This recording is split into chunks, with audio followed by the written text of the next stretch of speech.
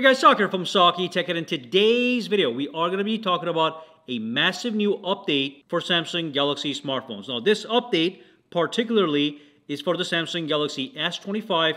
This is One UI beta number 4. Now if I scroll all the way down and if I go to software update and go to last update, you can see at the bottom it is in fact quite a large update. It is almost 1.2 gigabytes. It's got the latest security patch for July, and you can see the build ending number is ZYGB One UI 8 Android 16, and you can see we do have a big list of bug fixes right over here, and also some new features on the lock screen and the home screen. So I'm going to come back to these guys, but let me show you some new features and see what's going on. And there's also enhancement to performance and animations for a smoother experience. Alright, the first thing I'm going to show you guys, if you go to the settings and if you enable your developer options right over here, we do have a brand new option in here. So I'm going to go in here, I'm going to tap on search, I'm going to say terminal. Okay, so if I tap that in here and if I tap on search, at the bottom under developer options, you're going to see this experimental new feature that allows you to run Linux terminal on your Android smartphone. Okay, so look at this. If I go over here, this is the detail I get. If I go back under search, it says experimental run Linux terminal on Android. When I do go inside, it doesn't say the same thing, but I can easily turn this on and do my thing if it is something you are interested in. So that's a new feature in One UI 8 Beta 4. We do have another new feature which is pretty amazing. If you go to the settings here and if I scroll down and go to my always on display right here, we have the brand new erase background feature. Now it's not working right now because I do have to pick a certain wallpaper, so let me find one really quickly so I can show you what this does. So I just picked up this wallpaper right over here to show you what that's going to do. So now if I go to my settings and if I scroll down and go over to lock screen and AOD, under always on display, I can enable erase background. You can see it gives you a preview.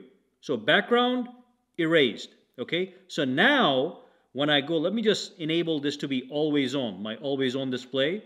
So now when I go to my always on display, look at what happens. The background gets erased around that fox. When I double tap, it kind of zooms out and brings the background into existence. Okay, so very nice new feature on One UI 8. Fantastic. The next change has to do with the wallpaper customization screen. So if I go to my wallpaper and style, and either if I go to the lock screen or the home screen, let's just do this one for now.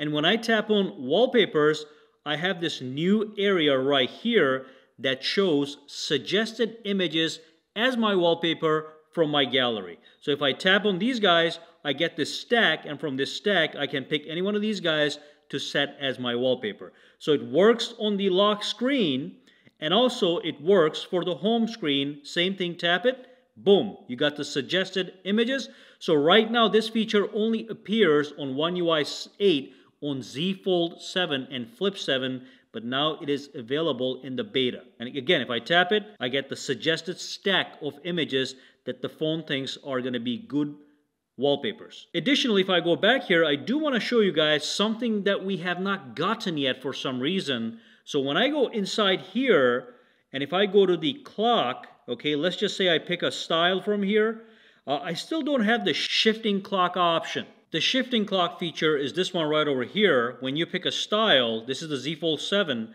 you go over here and you have this shifting clock icon, and you can see how it shifts itself around the cat as I resize it, okay? And when you take this to the always on display, it looks much better. So take a look at this right here. Okay, so this is the always on display. When I double tap to wake it, the clock wakes up as well. Okay, so we don't have that here for some reason just yet. Additionally, the phone just feels far more snappy, okay, and smooth. There's no question about that. This is a much better beta. And also, when I look at my now bars over here, the animation and the speed and the quality is much better. Okay, so no weird wobbles, nothing, just straight, snappy performance. I like that. If I check the same thing in the lock screen, that's also going to be the case. Very nice, okay? It feels much more refined, and that's how it should be. Now let's go back to the settings over here. Scroll down, go into software update, and look at some of these bug fixes. So bugs that have been fixed: added an emergency update feature for Samsung IMS service. I have no idea what that is. Let me know if you know what that is. This is also related, but we do have this thing right here. It says supports full screen switching while playing videos when using Samsung DeX. We have some Galaxy AI fixes: improved Bixby, improved display issue in the quick launch icon area on the lock screen. So the quick launch icon area is going to be right here. So it looks like there's some kind of fix for that as well. Okay, let's see if anything happens. Okay, it's the same, but apparently some people are having a problem, and that's been fixed. And then basically you can just pause and read just some minor bug fixes that are important but not major features. This one actually is probably important. Improved flickering issue of the central vertical horizontal level gauge when switching from the front to the rear camera. So if I go to my camera, so I don't have the level, let's enable that real quick. Let's go down over here, composition guide, enable grid lines and the level.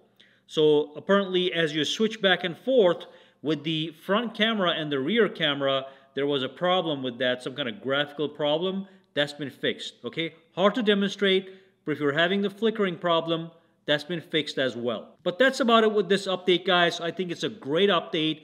It's almost the final version. So the official One UI for the S25 should be out in a week or two. Any questions, comments, or concerns? Drop them down below. Let me know. For now, have a fantastic day.